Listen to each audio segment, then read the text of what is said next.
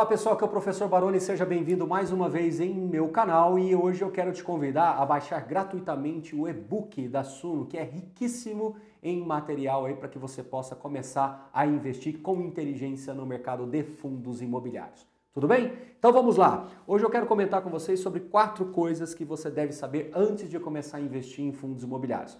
Vamos à primeira? Investimento tem risco? Sim, investimento tem risco. Investir em fundo imobiliário é muito bom, é muito interessante, é muito eficiente, mas sim, tem risco e você deve saber monitorá-los, observá-los.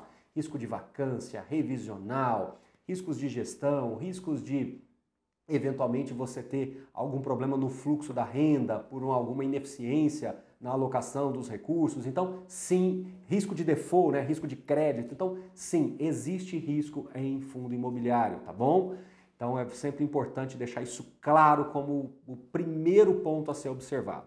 Segundo, começar cedo. A tua arma é o teu tempo. Quanto mais tempo você tiver acumulando capital, maior vai ser a tua renda passiva lá na frente, menos dependente você vai ficar da previdência pública. Então isso é importantíssimo. A sua maior arma, aliás eu até digo, a sua única arma é o tempo. Então valorize aquilo que você tem de maior importância dentro desse universo de acumulação de renda.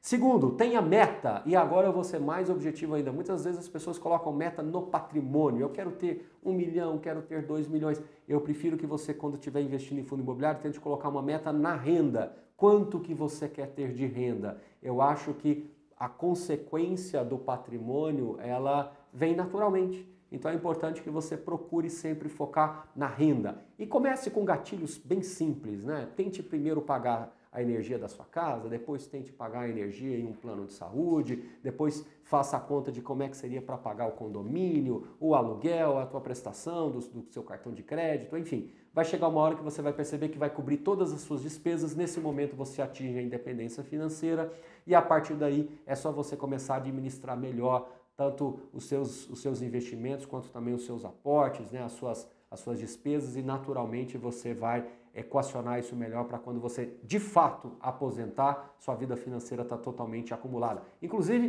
baixa aqui, ó, tem uma planilha financeira bem legal, Vida Financeira, o pessoal vai colocar aqui para vocês baixarem no link. E por fim, diversificação. Eu acho que esse é o grande ponto. Se você tem uma carteira bem diversificada, sinal de sono tranquilo, teste do travesseiro válido e aprovado. Tá ok? Não esqueça do nosso e-book, tá bom? Um abraço e até o próximo vídeo.